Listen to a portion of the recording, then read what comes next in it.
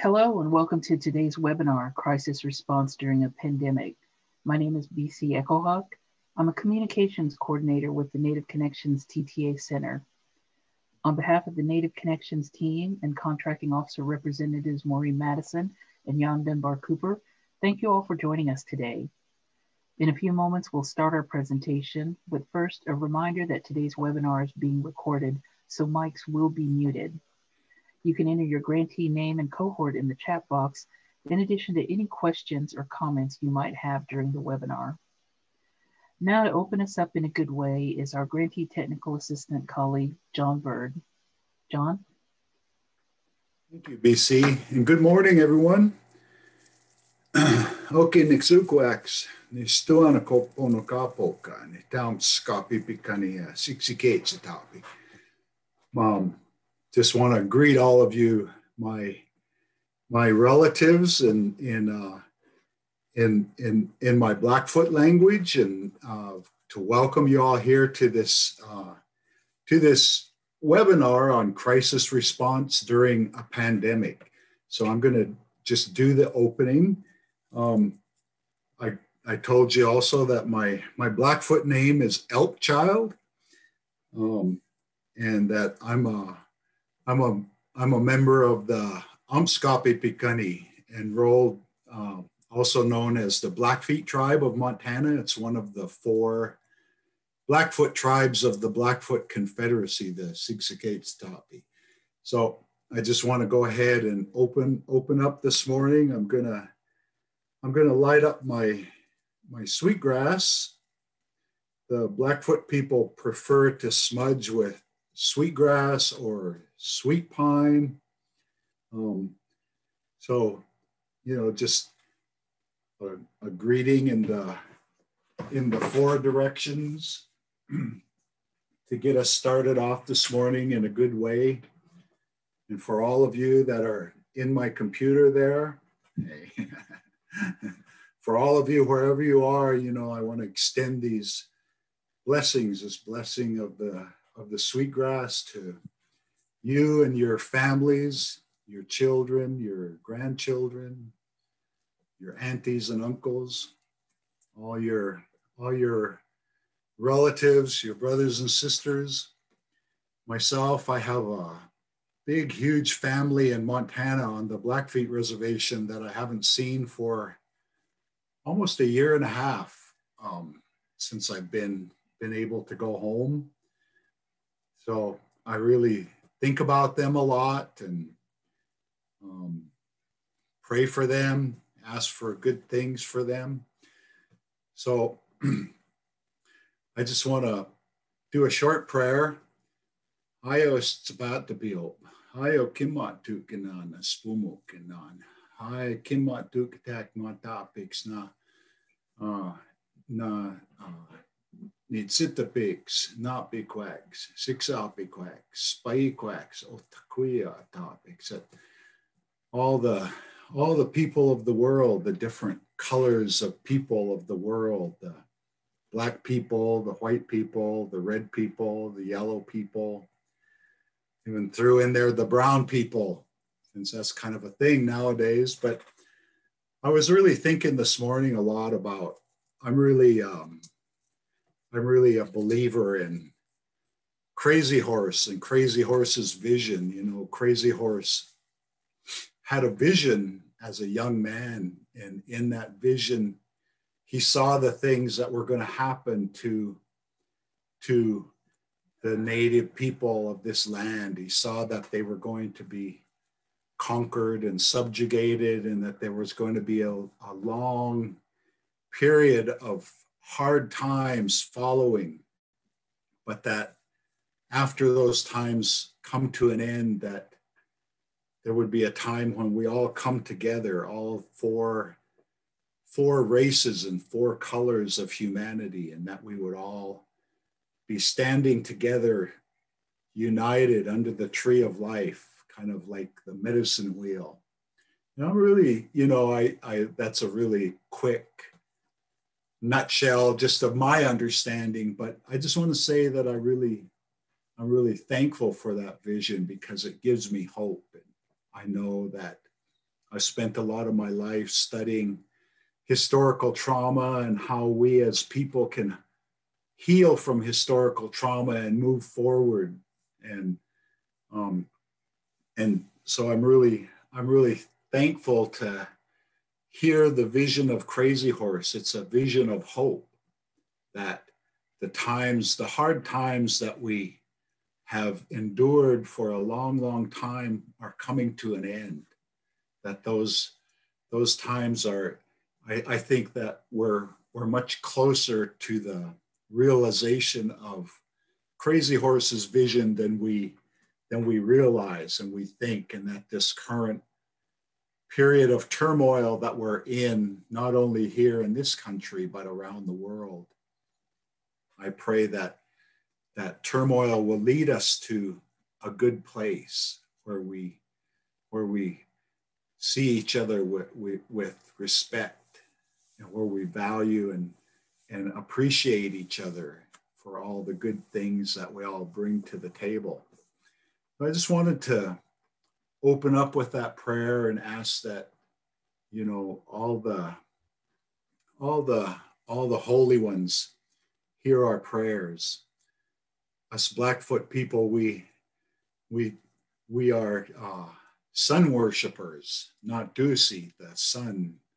You know, that's who we pray to. It's a representation of, you know, of the nurturing and life-giving energy that comes from Istapatapio, the source of life.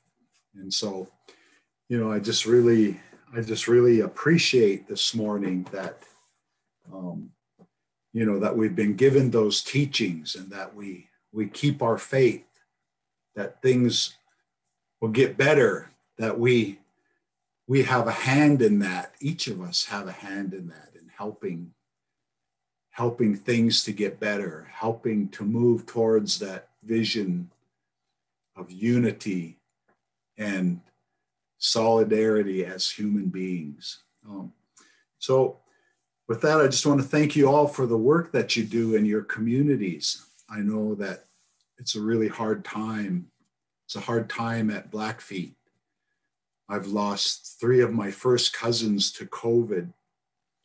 I've lost I lost a nephew not too long ago to suicide after his aunt and uncle died from COVID.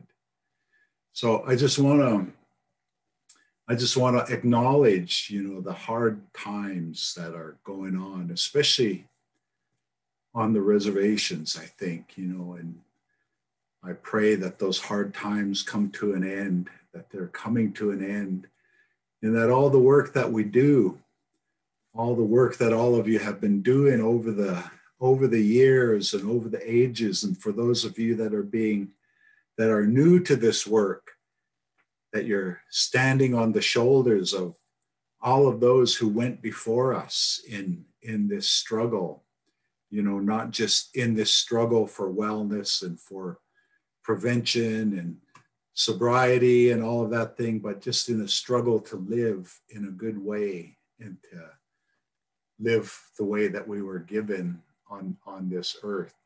So with that, I want to end. Thank you all. I'm looking forward to hearing the webinar. And so I'm going to turn it back over to BC. Oh, thank you. Thank you, John, for those nice words and opening us up in a good way. We appreciate it. So with that, I'm going to introduce our team members today. First of all, I am Kathy Wilson. I am the program manager with WOPILA. And we have Marty Richardson, who is a grantee technical assistant. We also have Verna, who is a grantee technical assistant, and we're all part of Tribotech as well as being part of WOPILA. With that, I'm going to turn it over to Verna. Thank you, Kathy. Thank you, BC and John, for starting us off in such a good way today. Miigwech, very thoughtful opening, and again, in such a good way as always. And prayers, continued prayers to you and your family and all you joining us today. So today, as you know, we will be traveling through crisis prevention, intervention, and postvention response efforts taking place across Native Connections during the pandemic. So first, let's take a look at how crises may present and valuable ways to respond. As shared by NAMI, as you see on your screen, shared by NAMI, the National Alliance on Mental Illness, this quote gives you a start to identifying crisis. Those working in the field, however, will add to this with the understanding that each crisis that occurs is unique and determined, identified by the individual experiencing the crisis. Marty, will you please share SAMHSA's essential values to crisis response for us? Thank you, Verna. I'll be talking about 10 essential values to crisis response. And these 10 essential values come from practice guidelines, core elements for responding to mental health crisis. And if anyone would like the link to that article, we can provide that link. Number one is avoiding harm, establishing both physical and psychological safety. And so basically, we don't want to do anything else that's going to harm the individual we are talking with, that we want to help. And we'll find that all of these responses have to deal with the individual. It's focusing on the individual as a person. Number two, intervening in person-centered ways, understanding each person's circumstance. So again, each circumstance is different. Each individual that comes to us for help is an individual, and each one has a certain circumstance that they are dealing with. And so we have to deal with them on an individual level. Number three, shared responsibility. This honors the individual's role in crisis and as a partner in crisis solution. And so each person that comes to us for help is an individual, but also they have a responsibility and to help us, to let us know what they're going through, and they can share in the responsibility of making them better. Addressing trauma, incorporating the individual's trauma. Again, many times mental health crisis, behavioral health issue comes from trauma. And so understanding when an individual has gone through and what is the background, what has happened to allow them to be in such a stance to and needing help from us. Number five, establishing feelings of personal safety, realizing what makes an individual feel safe or unsafe. Again, an individual response, what will harm a person? What is harming a person? What makes them feel like they need help or that they're not safe? On to the next one. Number six, based on strengths, identifies the resources for individual self-help. Again, looking at the individual, what are the strengths that someone carries with them? Are they very smart? Are they intelligent? Are they educated? Do they have other things in their life that can help them to get out of this situation and out of the circumstance? Number seven, the whole person. Mental illness may not be the only need an individual has. A lot of times there are things that people are going through that is not necessarily a mental health crisis that may bring on a mental health crisis. So talking with that individual and realizing what they're going through as an individual. The person as a credible source. Be not dismissive of what we may consider outlandish assertions. And so once again, looking at the individual, talking with that person, realizing that they are going through a crisis. And sometimes what we may consider an outlandish statement or something they're going through, just take them as a whole individual. Number nine, recovery, resilience, and natural supports. Crisis response incorporates an individual's values and daily life events. Again, looking at what an individual goes through on a daily basis that may have brought about the crisis. Prevention, number 10, prevention response, a response that addresses unmet needs and promotes improvement. Again, we are trying to help this individual be better, be a better person, and to maybe not have to have our services anymore, or to be a better person, to move on and to live a healthy life. So at this time, I'll pass it over to Kathy. Opila, Marty. We welcome you all to our webinar featuring crisis response during a pandemic. And we are pleased to have the following grantees share programmatic aspects in this area, displaying what Marty just summarized as essential values to crisis response. We have Travis DeCory from Undai Young in St. Paul, Minnesota. We have, and he's with he'll be sharing on crisis prevention activities. We have Judy Simpson from White Earth Nation, who will share on crisis intervention.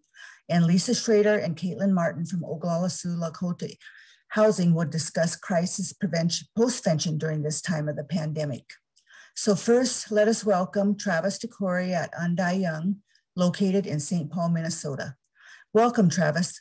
Please tell us about yourself and your program's recent prevention efforts via social media events. Thank you. Good afternoon, everybody. My name is Travis DeCory from the Undai Young Center.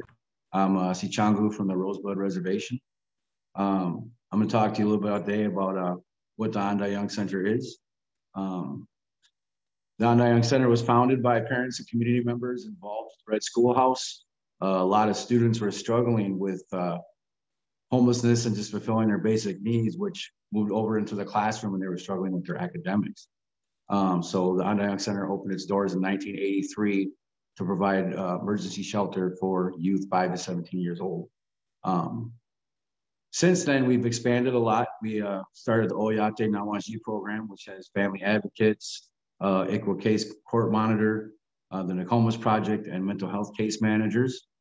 We have the Beverly Benjamin Youth Lodge, which is a transitional living program for youth 16 to 21 years old.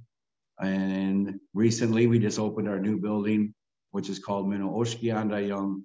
And this is a permanent supportive housing unit with 42 units for 18 to 25-year-olds. I oversee what we call the Nini Johnny Sug program, which is our children. And we started the Nini Johnny Sug program back in 1996. I was actually 16 years old back then, and I started working with them back then. What we do now is we focus on suicide, tobacco, and chemical dependency prevention. We run 4 to 6 groups a week. We have 3 different staff. And some of the things we do one-on-one wellness checks, social hours with the youth. And when the pandemic hit, it really made things tough for us because everything that we did was in person. We would transport all the youth from around the Twin Cities, from Minneapolis and St. Paul, even into the suburbs. That we would bring them here, feed them, run them through our programming, whatever we were doing that week, and then take them home. It was definitely difficult to switch over from doing everything in person to doing everything online. Every kid has Facebook, or different social medias. We were using Facebook before all this started just to communicate what was going on during the week. But we lost that in-person connection there. So we started utilizing Facebook Live and Zoom. We started using Zoom, and we realized we could go from Zoom to Facebook Live as well at the same time. But then we also found out a lot of youth could not access Facebook and weren't familiar with Zoom. Since then, we've been utilizing Google Classrooms to do our weekly groups. So that's kind of how we did our weekly groups. And it was really difficult to get kids because they're doing so much screen time with school right now already. So to go from 6 to 8 hours of screen time and then have them want to do more screen time was very difficult. So we had a lot of challenges there, but now we have a lot of youth participating each week. Another thing that we did before the pandemic is we would host what we called youth summits. And the idea behind this was, in the Twin Cities, we work with so many different tribal backgrounds. We have kids from everywhere in our program. So what we try to do is bring in people and reach out to communities where they have connections to, but they might not be able to get that connection without a medium person to do that for them. So we started doing these 2 to 3 day events out in different communities that were close to us. We started doing them in Lower Sioux, here in Minnesota, White Earth, Mille Lacs, Prairie Island, and then we even went down to Rosebud. We went out to up in Montana, did some things up there. We partnered with the Ho-Chunks with their culture camp. And so this is something we do 3 or 4 times a year. And now with the pandemic, we're like, okay, what do we do now? And we sat down, we talked about everything, and we decided to do an online event. So once we decided to do an online event, we thought, okay, what platform are we going to use? And the idea came up to create a Facebook event page. So that was the platform that we decided to use. And we put out a couple of flyers to save the date, a poster, and we started looking at what could we do for this event. And honestly, because we didn't have to pay for lodging, we didn't have to pay for transportation, we didn't have to pay for food, we had extra dollars that we could get even more presenters than we normally have. Usually we have probably 1 to 2 keynote speakers and 4 different activities throughout the course of 3 days. We were able to get over 20 presenters for this event, and also do a drawing and have some special performances by local artists here. And once we got the event up and posted, we really hoped we were going to get maybe 200 to 300 kids. But once we looked, we were doing it on Facebook, we decided, why not open it up to everybody, everywhere? So that was the idea. So we started promoting it and calling some of our contacts that we worked with before to promote the event. And at that point, I was like, oh, I think, we might get 1,000 kids. We ended up getting over 40,000 participants, which was kind of mind-blowing at first. And we got a lot of feedback from different communities and teachers that were using the event throughout the week for their classrooms. So we started each morning with language groups, a prayer. But I don't want to talk too much about what we did. I want to tell you some of the things that we learned. But it's important to remember too that we already had programming that was happening, and we were able to kind of jump on that train that was already left the station. So we had funding for all this stuff already and a background in doing these things. So we weren't just brand new, we were just adding on to something that we already did, which was really great for us. So we started the online event, and the first morning we ran into our first issue. So not everybody knows how to use Facebook Live. And we had a lot of presenters that were going to go Facebook Live. And the first one was actually my uncle up in Michigan, from the Potawatomi people up there. And he did not know how to, we were on the phone with him for 20 minutes trying to get him on Facebook Live. And then we finally did. He really didn't know what he was doing. He was up there, he's like tapping the screen. He's like, "Chop, can you hear me? Can you hear?" And I couldn't respond to him. So it was actually kind of funny because he had his nose all up on the screen. And we actually had to deal with that a couple times. From the other side, it didn't look like we had a lot of trouble, but we were, like ducks on a pond over here. So we learned that we have to do walkthroughs with people who don't know how to use Facebook Live and different things like that. We learned we want to pre-record as many people as we can, so we can edit their videos and get them uploaded and put them on at the same time. It's really helpful if you have a mixture of people going live and pre-recorded. So if somebody has an issue going live, you can throw that pre-recorded video into that slot and move them around so we have time to figure that out. So technology was definitely a problem. I suggest if you do anything, any kind of event, to do as many dry runs with people if they are going to go live like we're doing now, just so they know they're familiar with what you're doing. We are going to do another event coming up in April. We are not going to do a Facebook event page. We are going to create a Facebook page by itself, because the event page, people had a lot of trouble uploading videos, finding content. The content was kind of moving around. So we're going to stay away from that this time around. We're also we had a youth talent contest kind of. Every youth that submitted a video got entered into a drawing.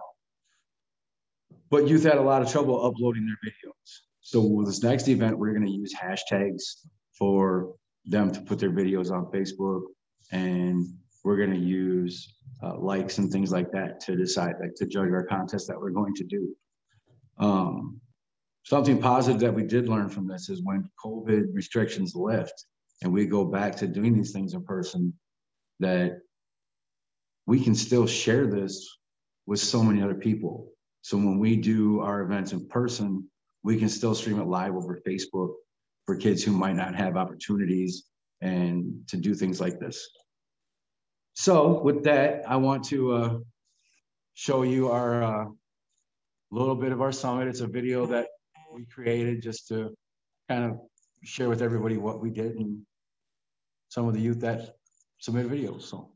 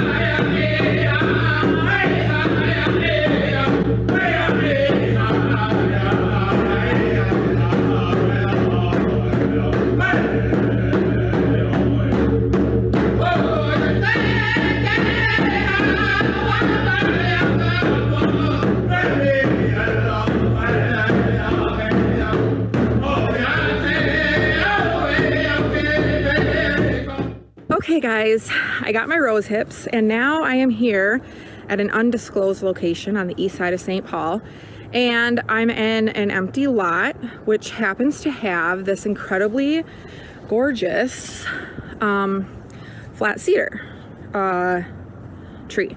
And so again, before you harvest anything, you want to make sure you put down your tobacco.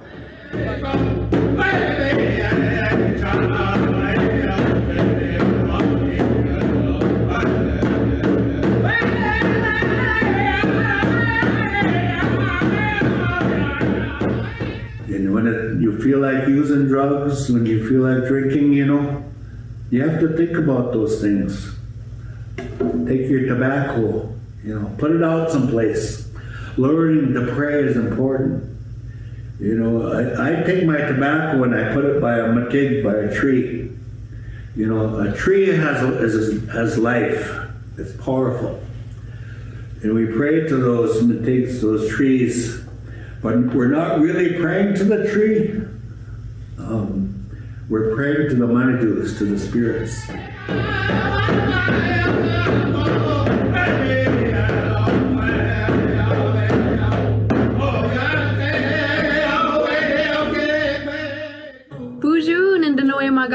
Hello my relatives, we're on day 4 of Ojibwe Moda. Let's speak Ojibwe. You know, so most definitely you empower yourself as an Indian person. It doesn't matter what tribe, what nationality, what indigenous community you come from. When you know your language or you're learning your language, it empowers you to be a better person. You have more pride in yourself. You know who you are, because obviously we're different. There's enough that we've gone through to where, look at the way I'm dressed today. You know, it's cold in here, so I'm wearing a jacket, but maybe I should be wearing a buffalo robe. Maybe, you know, I shouldn't be wearing this hat, or I'm speaking to you in English. It gives you a connection back to who you are originally when you're speaking your language and when you're participating in your culture.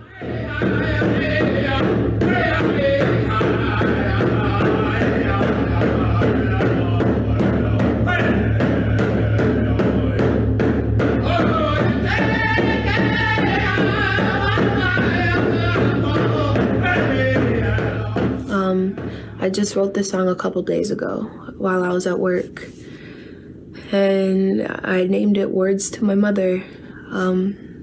It's pretty vulnerable, but it's a song that I feel like I needed to share to, like, calm the waters, calm myself down, you know. It's just things that I needed to say, and my outlet is writing.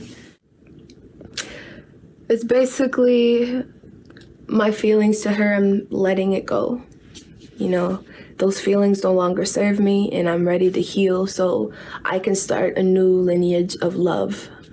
And I just want to break the generational cycle that my family is in. And so I'm working on myself. I'm targeting these feelings. I'm feeling them so I can figure out how to heal from them and eventually grow. All right. Ooh. All right.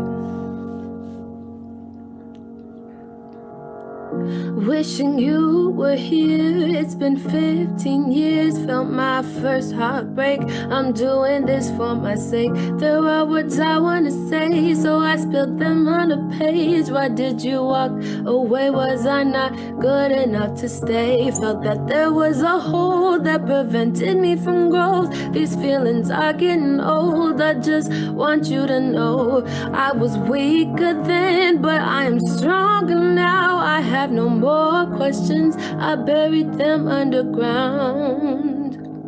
I'm doing all this healing to break from all these curses. I will prosper, I am certain. I know I have a feeling once I look in my child's eyes, a new cycle will arise. I promise I'll be everything and more.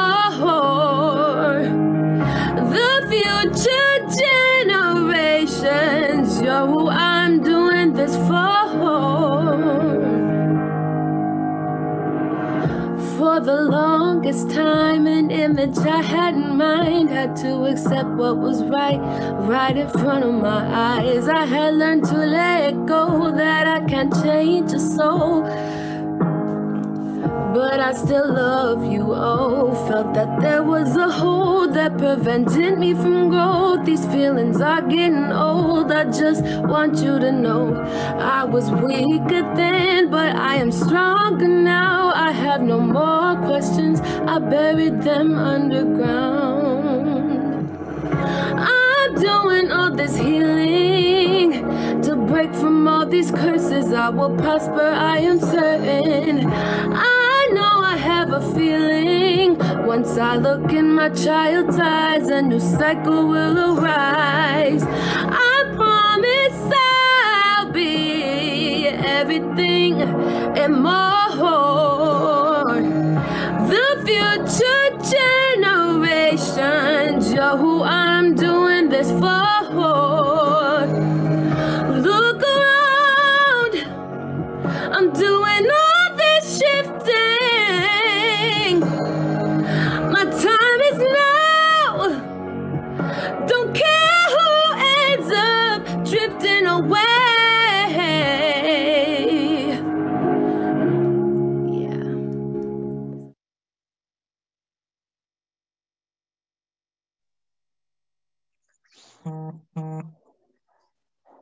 Okay, and that was just a little recap of what we did. Thank you.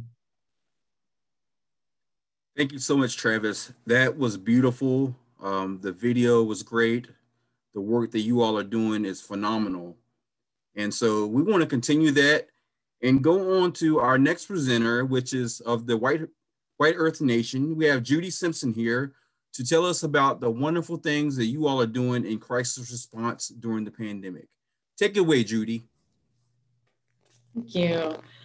Bonjour, everyone. I feel like I have to regroup after listening to that. I had to step away for a minute because I don't know. I saw some comments coming up too. I feel like the emotion that came with that. I'm like, oh my gosh, you got to get it together. You have to talk here soon. That was really beautiful. What a great capture that you got of many of our youth and the trials that they go through, but yet the wonderful supports that are available. So miigwech, Travis, for what you guys are doing there. Good morning. Bonjour. My name is Judy Simpson. I'll amuse everybody with my introduction in Ojibwe. Judy Simpson, Indigenous, Swedish and Dudane, Pelican Rapids, Minnesota, and Dunjabab, Mental Health Crisis Coordinator in Denoki.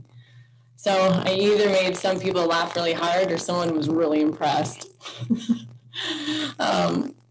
Thanks for having me come on today to talk about our crisis intervention.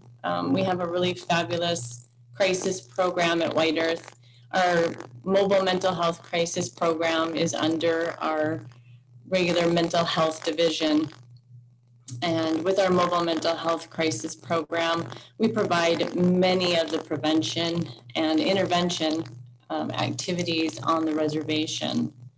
So within the context of that itself, I guess we have prevention, which I don't want to go too much into because you just did a fabulous job, Travis, of sharing prevention with us.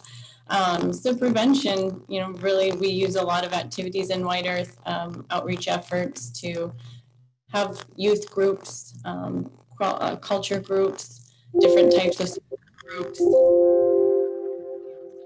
Our crisis services that I talked about. We have trainings that we also conduct within our program for gatekeeper trainings through Living Work, Safe Talk and Assist, and now START. As well as we have I'll talk in a minute about the intervention. We have postvention efforts too. We have a really great plan that's in place and policies within our school systems on how to respond to sudden deaths and provide that type of intervention and postvention efforts within the school system and within the community as well. So we do have those community action plans in place as well that help us to connect with the community after a sudden loss and provide whether it's traditional supports and practices or westernized medicines and therapy. So as you can see on the screen, here's one of our wonderful prevention activities that we have, but like I said, leads to intervention, cultures intervention. We have a lot of, during the summertime, trying to find different avenues and ways of which we could engage the youth into activities in a virtual way, which many of you, I'm sure, can understand the struggle of that. And a reservation is very large. It covers 3 different counties. It becomes very challenging to try to incorporate all the youth and get the word out there. So we were using social media outlets as well, mainly using our White Earth Nation Facebook page, where we were putting flyers such as the one that you see in front of you about contests that we were doing. We did do this multi-youth art contest. And it was, where will your moccasins take you? And so youth were able to submit a variety of different art pieces and works.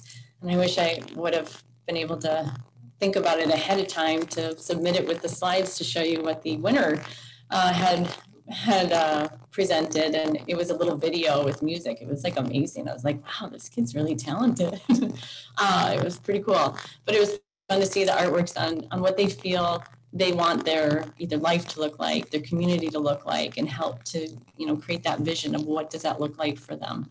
And so it was fun to see those art pieces. We also did a few different family engagement activities as well. They were challenges. So you were supposed to take a picture of your family, maybe spending some time outdoors together, summertime, were you at the lake, maybe you're swimming in the pool, maybe you're in your sprinkler in your yard, maybe you made your own slip and slide, just something that showed your family spending that time together. We also did other family challenges of submitting photos of families playing a game together. So whether it's a board game, card game, your own made up game, yard game, something. And each family then was entered in to receive an incentive and potentially a prize for submitting their photo. We were able to collaborate with one of our local pizza galleries, and they actually provided pizzas to every family that participated. So that was kind of cool.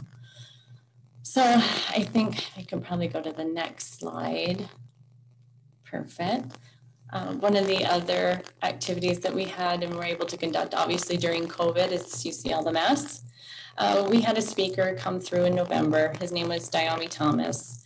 He does speak nationally on suicide prevention. and self-esteem and confidence among Native youth. And he felt the need, especially during the month of November, during National Native American Heritage Month, to try and travel the US in 30 days. So he and his friends, his little group here, well, a couple of them are from our place, but a few of his friends piled in their van, and they ended up stopping at as many reservations as possible and sharing their message. I know Dayami was very much concerned about the level and the high rates of suicide on his own reservation ever since COVID. And so once that concern came about, they started making fried red tacos and whatever they could to make as much money as possible and start their tour. So it was pretty cool. So feel free to Google him, look him up. He's easily to find on the web if you wanna find Dayami, and he's got a great connection with kids. So next slide, please. I guess next what I'd like to talk about more so is our crisis intervention services and how that looks. We have, like I said, a mobile mental health crisis program. And our mobile mental health crisis program is 24 hours a day, 7 days a week. We do have a couple partner agencies that we work with to make this collaboration work. And how it looks is anybody can call into the hotline. We don't define what a crisis is for someone. As they call in, they're called to the hotline number, and it's answered by an individual at kind of our dispatch hub site. And we are at that point, sorry, I saw a little notice of somebody asking questions or talk about it and distracted me. Squirrel moment. Anyway, they're answering the phone, they take down some information, and then they route the call to one of our teams. And our team then responds. Pre-COVID, we were actually responding face-to-face. We would come to wherever you were. If you were at your home, we would come there. If you were at a friend's home, we would go to your friend's home. If you were in the parking lot of Walmart, we would go to the parking lot and meet you in your car. We've been to jails, and we go into the schools. We also have a contract with one of our emergency room departments on the White Earth Reservation and nearby, where we're able to provide that crisis intervention services for individuals who come into the emergency room and present with having a possible mental health related symptom versus some physical symptoms. So we have a lot of great places and people that we're able to connect with. Now that COVID has transpired and we're stuck in this social distancing phase, we do a lot of our calls with individuals calling into the hotline virtually, just kind of like we are now, having that time to sit and connect and talk with each other.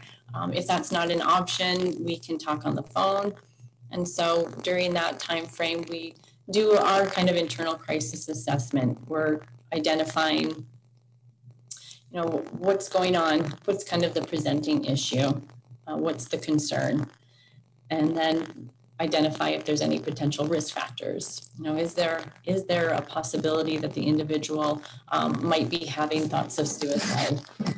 I just realized I did not plug my computer in, and it's fading. Okay, there, we're good. We also then, if there is some risk factors involved, if the individual does identify as having thoughts of suicide, then it's taking that step further. Is there a plan in place? Have you thought more details about the actual suicide itself? And with that, trying to help the individual want to remain safe, whether that looks hopefully like keeping the individual in the community in a safe place with family, friends, reducing access to lethal means within the home or setting that the individual resides in, or possibility of needing transitioning to a higher level of care.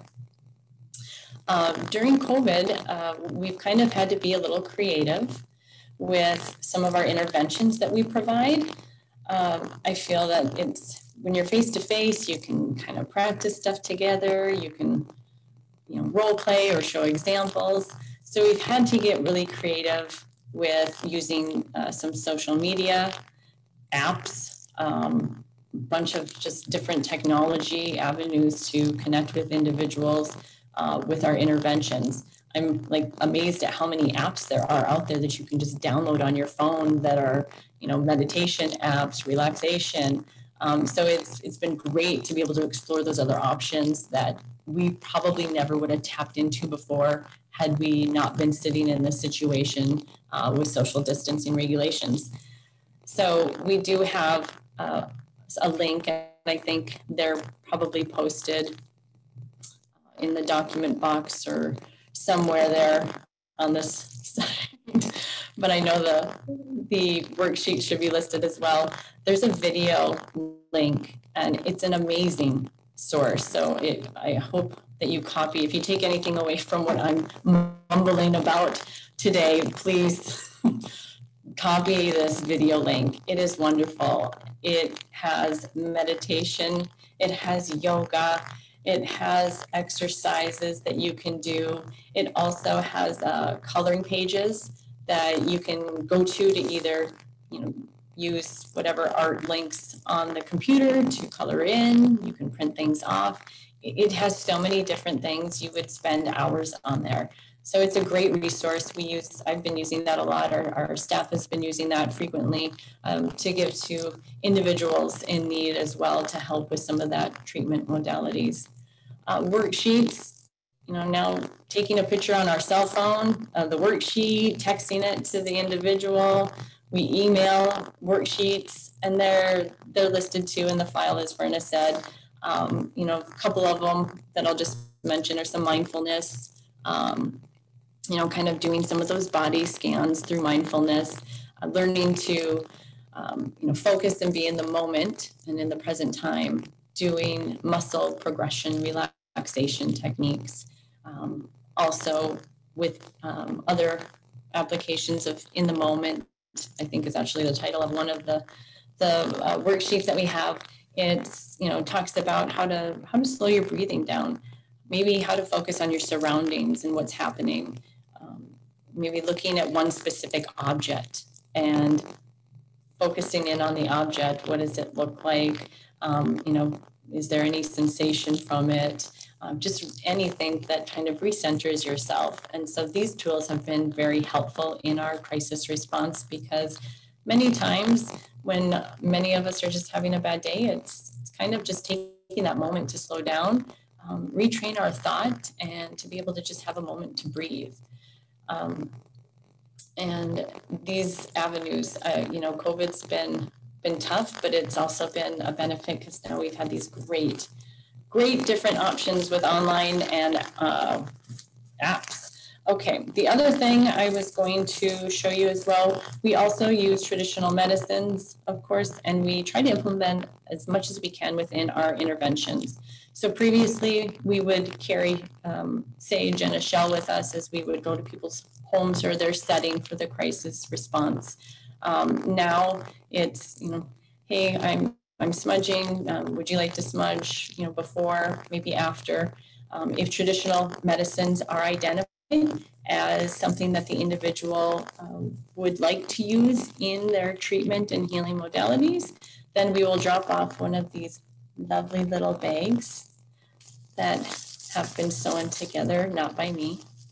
And inside is just a tiny little shell with the little bags that have sage and some tobacco and your cedar and sweetgrass. And so those are dropped off either in the mailbox or left on the door for the individual. And connecting our youth and with our callers to traditional healers as well. That's been, you know, a little trickier with not being able to do some of the ceremonies that they've typically been able to do in the past. But still connecting with a traditional healer, if that's something too that would aid in that healing process and kind of in that stabilization from crisis. So what I have been asked to do is to kind of give you a little breathing activity. This is one that we would do over the phone or video like this with someone calling in. So I will amuse you all. You can amuse me by participating.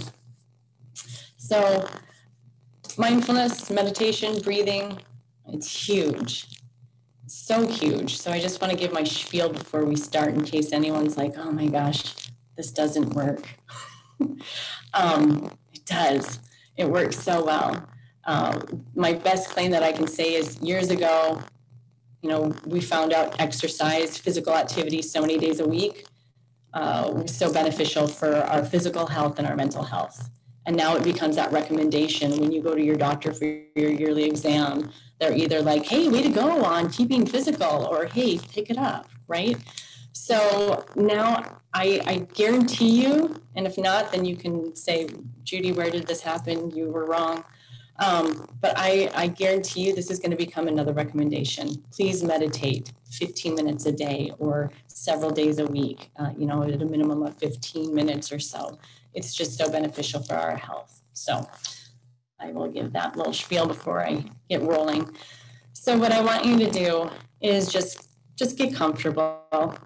You know, you don't have to sit cross-legged on the floor in the corner on a pillow or anything like that to meditate. This can be done anywhere. If you're sitting in your car right now listening to this, stop and pull over, don't drive, but just sit still, your chair, move to the floor if you have room and you want to. Just kind of get yourself situated. And now with your eyes open, I just kind of want you to start being aware of your surroundings. Do you hear anything? Do you see anything? Maybe there's motion in the hallway. Maybe you hear lots of sounds. Maybe some of you are lucky to hear birds chirping outside a window. Maybe you feel sunshine through a window on your face. And now I just want you to take a deep breath in, and just take that breath in your nose and release out your mouth. Continue, just take another breath in and then exhale, let it out. And just notice how your body feels when you inhale and you exhale. Does your body feel slow? Does your body feel anxious? Are your breaths shallow? Just take a minute to notice as you breathe how that feels. And now what I want you to do is to just gently close your eyes. And as you close your eyes, I want you to think just for a minute that right now, appreciate the fact that you don't have anything to do for the next few minutes, at least. It's quiet, you have nowhere to go, you don't have to see anybody. It's nothing to do for the next few minutes. Just notice how that feels. Appreciate stopping for a minute. Now I want you to notice maybe how your body feels. How does the weight in your chair that you're sitting feel? Does it feel different? Do you notice how you're sitting in your chair? Maybe where weight is shifted to one side more so than the other. Maybe if you've chosen to lay down on the floor, do you notice how your body feels as the earth and the ground holds you up? Now, without opening your eyes, notice the surroundings. What are you hearing now? What are you feeling? Deep breaths in and out as you continue to think about what's in your surroundings. Get comfortable in your place. Notice again your body. Is it feeling restless? Are you feeling still? Maybe you're feeling heavy or light. Just bring your attention to your body. Just become aware of how it feels. Now let's bring the attention to your breathing. Maybe put your hand on your stomach. Notice how it feels to breathe in and then let the air out. Keep breathing in and out. Take a couple breaths to notice how that feels, how your body rises and how it releases.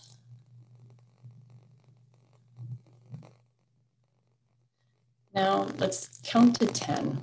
What we're going to do is we're going to take a breath in.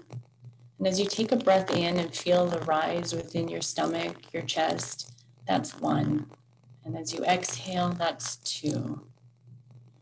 Inhale, 3. Exhale, 4. Continue just on your own till you get to 10. Keep breathing.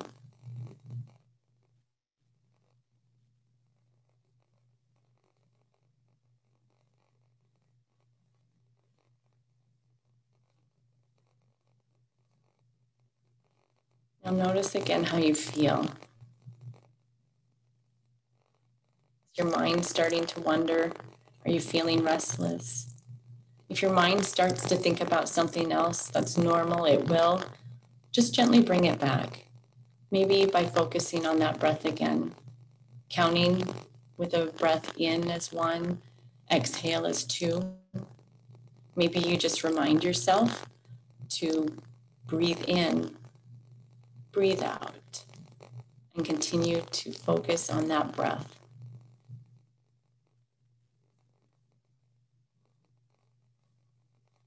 And again, just take the body scan. How do you feel?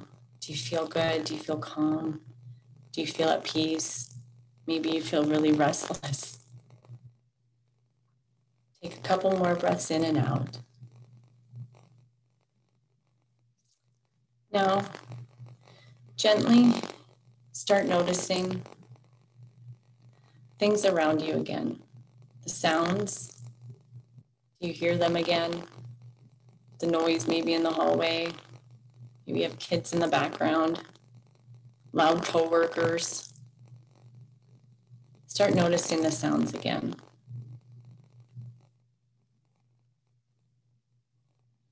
I want you to gently open up your eyes and keep taking just a couple more breaths in and out. And now I want you to really pay attention to how you feel, how you feel different from when you first started the breathing exercise to now. And what I would ask all of you to do before you move forward in your day is to feel and think about how it is that you feel. If you feel calm right now, if you feel at peace, maybe you feel really relaxed, maybe you feel tired, but take whatever it is that you feel and bring it into your daily life. Think about if you approached everyone with feeling calm as you do maybe right now.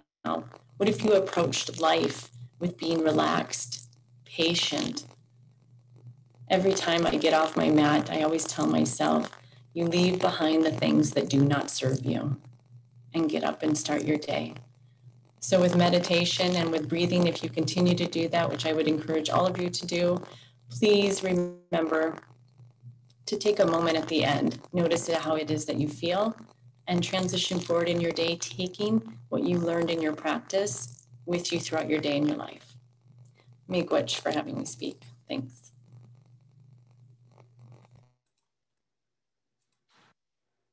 Judy, I have to wake up here. Miigwech. My goodness. That was awesome. So, thank you, Judy. That's so refreshing. I feel like we need a quick debrief in the chat. So if anyone and everyone wants to share out how that response, you know, your body's response or your mind's response. And I certainly hope and pray, Judy, that your envisions for our future to include meditation in a daily routine are also on the way to becoming. So thank you for that. Hope those come to fruition. So fruition, I gotta wake up. Okay. Miigwech, Judy. Okay, so as hard as we do work to prevent and intervene, some situations do escalate, as we know. So let's take a look at Oglala Sioux Lakota Housing's postvention efforts taking place following attempt or sudden death. Switching gears here. So Lisa, as we know, we're all in these uncertain, abnormal times, and abnormal circumstances call for those abnormal responses, which your program so steadily is making efforts and striving to do daily. So we know you're ever evolving during this time of social distancing to provide those postvention needs. Could you please share a bit about yourself, your program, the postvention aspects happening and how your program is making these possible, especially during this time of the pandemic. Okay, wow, those are some tough presentations to follow. Oh my gosh, those were amazing. Thank you. Thank you both. So good afternoon. My name is Lisa Schrader, and I am the director of the Oglala Sioux Lakota Housing Native Connections. And the focus of the OSLH Native Connections was to really look at the trauma that is going on in our communities and how it's affecting our youth from the ages 10 to 24. So it's important to know that we have 1,100 housing units. And I believe there is 14 housing areas. So we work closely with our housing, they call them occupancy specialists, on issues that are going on in the housing. And the most, of course, is the traumatic events of grief and loss. So that's what we'll talk a little bit about today. Caitlin, I'm sorry, Caitlin, would you like to introduce yourself? Again, I'm half asleep too. That was just so awesome. Thank you again. My name is Caitlin Martin. I am an outreach worker / intern with Lisa here at OSLH Native Connections. Okay. We have the next slide. Okay. So with everything that we are doing now, with all the, everything that's put in place for the pandemic, there's COVID task force. And so if we come up with an idea, even to go and make visits to families that have losses, one requested a candlelight, so we had to plan it out, you know, like how social distancing would take place, how masks would be where we would get enough hand sanitizer and so forth. And so every time something comes up and if people ask Native Connections to be involved, I have to go in front of the task force that meets weekly. And we've been turned down a few times. For example, we thought, okay, it's kind of calmed down. So we went in front of the task force and I asked if we could do like a social distancing walk to bring awareness to, you know, like the importance of reaching out for help and where those resources are. And they denied me. They denied us and said that, you know, that the infection rate was 12% and to come back in 2 to 3 weeks, hopefully it'll be down to 5%, and then we could be out there in the communities doing that type of work. We've been really, really fortunate to have the assistance of the tribal tech. We have been doing our tribal action planning, and that has been like really pulling together. I believe it pulled together not only like the providers, but then also the grassroots people who are doing work, those people that are doing a lot of the prevention work that are 501(c)(3)s that are tribal members. And so we started a coalition. It's called a Hochoka Coalition, and Hochoka in our language means the center, right, Dave? And so that kind of slowed down for a little bit, but we're pulling everybody together again to see how we can share trainings and do more work through people who are actually in the community. And that includes a lot of the postvention efforts like healing ceremonies, wiping of tears, and so forth for the people who are dealing with loss. Next slide, please. Okay. So starting with like some of the work that we've done, there's a few of us that are trained in the curriculum by White Bison called Mending Broken Hearts. And so we're working with the alcohol program to begin doing that virtually. But what we've done is some of the families that have experienced loss and grief, especially with some of the recent suicides, we've taken the curriculum right to them. and said, look it over, you know, and contact us. And so I have 3 mothers of recent suicides who connect with me like maybe 3 times a week. And so we go over the Mending Broken Hearts curriculum.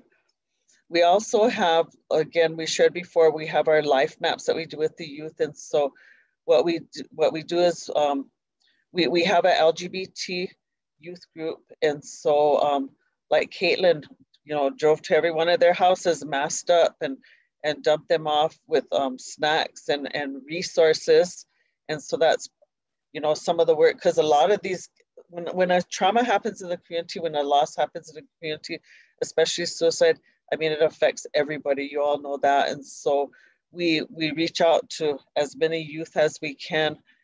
Where one of the things that I thought has been really effective is we have a local lady who's made us medicine pouches, and we've provided these medicine pouches to pallbearers. Now the pallbearers are usually the best friends or the closest relatives to the people, the young people that we've lost. And so we had a young lady create the medicine pouches, and then we have a local mentor that will come to, because like now how they're having the services, they're having a teepee by the homes, and it's like 2 or 3 hours and they're taking them for burial.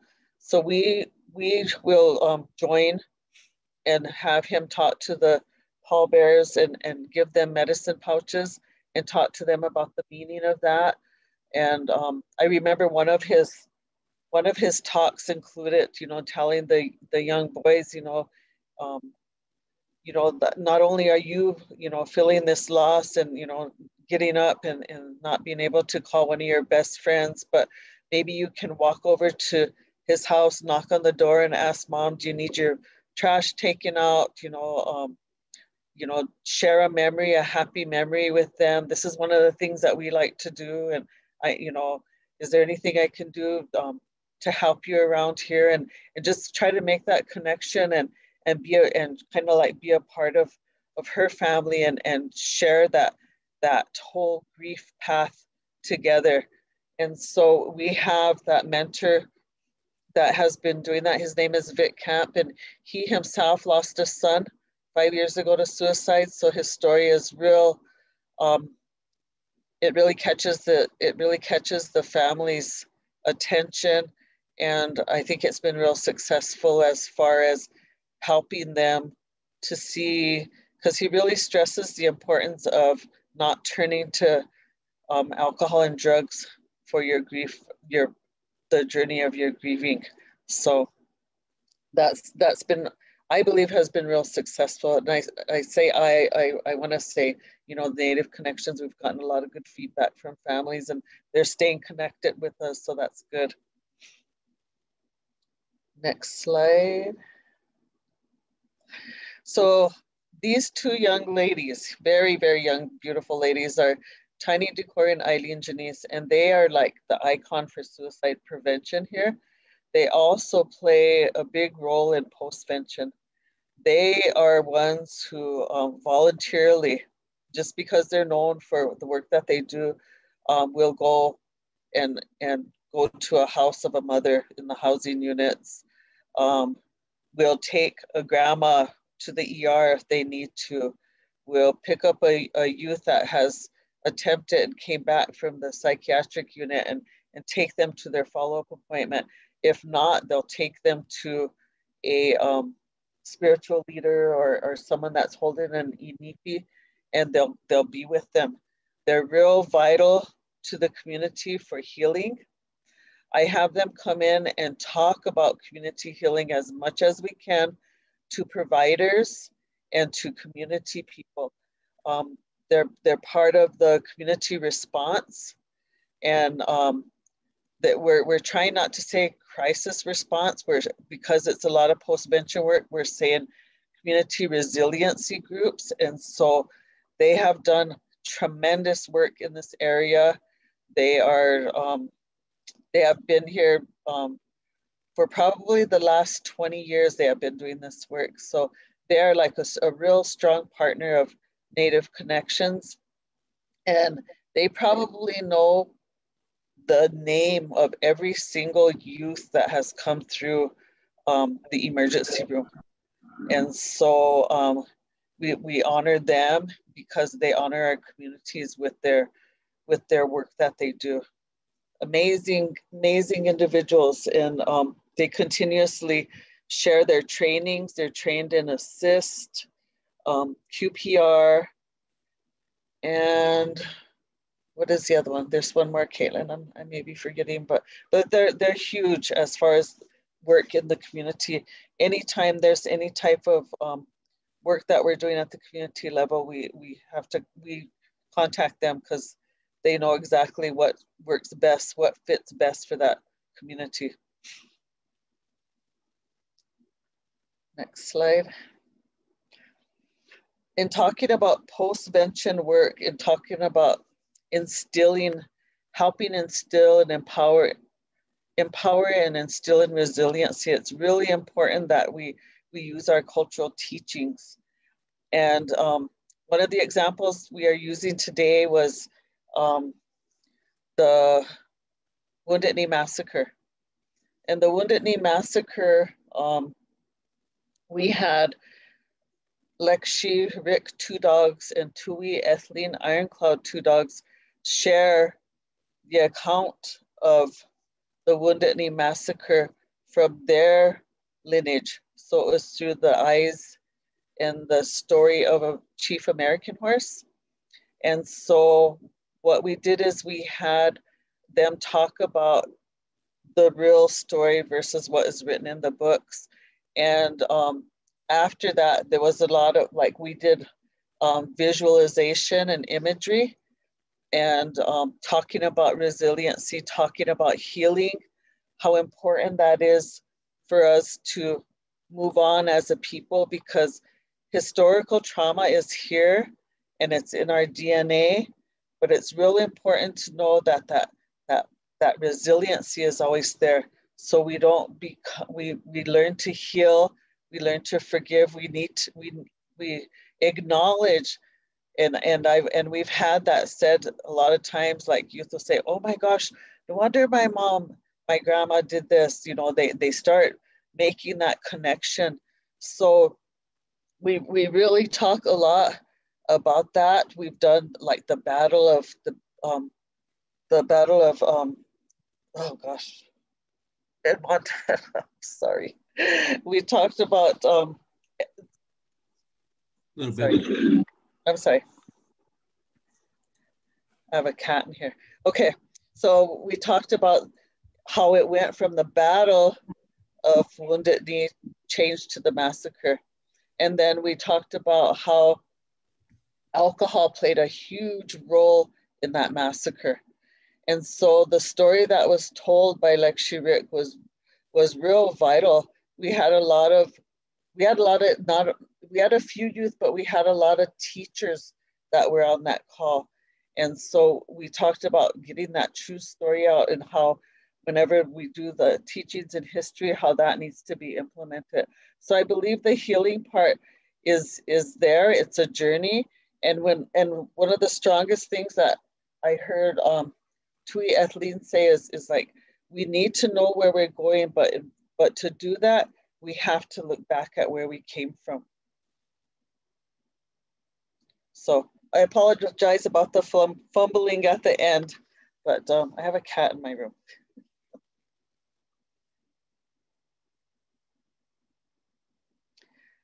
So I'm going to end there because I wanted to end with that quote by Tui Ethleen.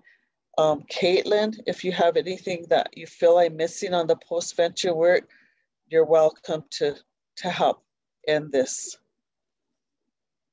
conversation. Thank you. No, you went over it all. Okay, so that is it. Thank you. Wonderful, Miigwech, Lisa, and Caitlin. We appreciate you sharing all of that very helpful information. on postvention, and thank our other presenters, Travis and Judy as well, for sharing such important work happening and reflecting the efforts across, taking place in crisis response towards wellness. I'm hearing so much of that language shifting during this pandemic, and it is so uplifting. So thank you for that.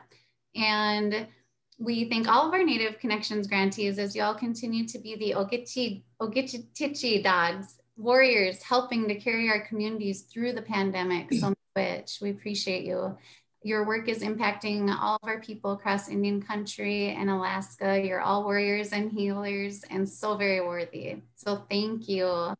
Kathy and Marty, I know we're full on time, but I hope we have some good input from our participants here. Questions? Yes, these are wonderful ways crisis response continues during the pandemic. And we really appreciate all of you sharing. So now there's going to be questions and comments, and you can raise your hand or put your comments in the chat, and we will monitor them and we will get them answered.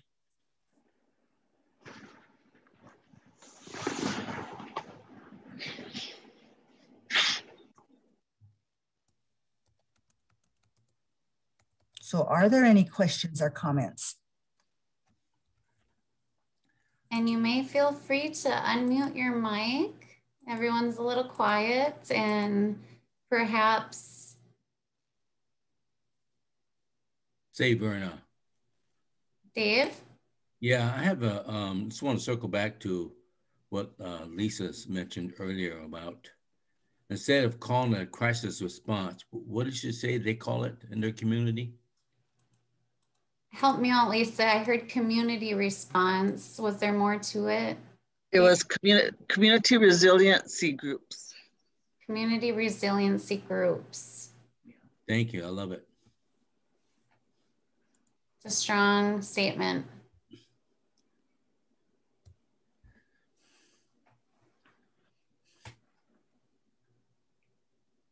Any other comments, feedback?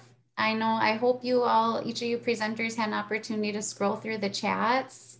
You had very good feedback. And of course, some folks would like some links and video. Travis, your video. So we'll try to share that out. If you can share any of the links here in the chat, that would be great, to your Facebook event. And coming up, I know, Travis mentioned in April, they're planning another big event. So we'll look for that information to follow. I think BC may have some words on that for us at the end, but going once, I don't want to keep everybody too much longer past the hour that we've gone over. We certainly appreciate you sticking with us for all this excellent information. We could not be more appreciative of. Okay. Nobody's interrupting us, Dave, so I think it's up to you to send us off in an excellent, good way. Thank you, Verna, and I want to acknowledge all our presenters. I really appreciate your sacred words, your knowledge, and the experiences that you've been able to share with us. At this time, I want to acknowledge our sacred breath. The breath that we take in from the time we wake up in the morning until we fall asleep. And we did a breathing exercise that was very powerful today. And there's a gentleman that I really admire, Neil deGrasse Tyson. Maybe some of you know him. He's an American astrophysicist. He made a statement that really stuck with me. And he said, and I'm going to call it sacred breath. The atoms in the air that we breathe today are the same atoms that our ancestors took in to their body, through their mouth and to their lungs and to their blood and out their nose. And they really stuck with me because when we sing, we're using our sacred breath. When we play the flute or any kind of instrument, we are using our sacred breath. And when we share our good words, we're using our sacred breath. So I want to close with this flute song for each and every one of you for good health, wellness, safety, and blessings to you and your community, your families, all your loved ones.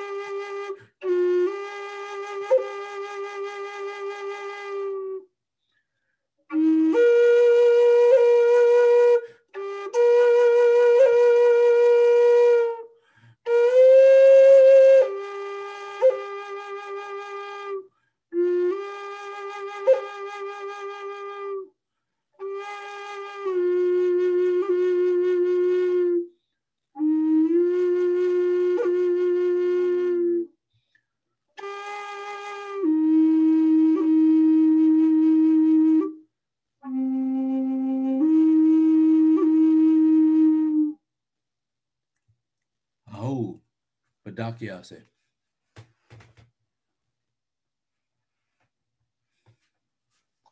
Thank you, Dave. We appreciate you closing us out that way. Please keep in mind we have upcoming webinars, including Strategic Action Planning Success Stories Part 2 and Culturally Adapting Evidence-Based Practices. So I did want to let you know we also were able to join Travis for a podcast. We'll be releasing that this Thursday. He goes into a little bit more detail about what he did to get things going with their event. And I really look forward to their April event. It sounds like it's going to be a big success. And we appreciate our other presenters for joining us, Lisa and Judy. So thank you, folks, for being with us. We look forward to seeing you the next time. Take care.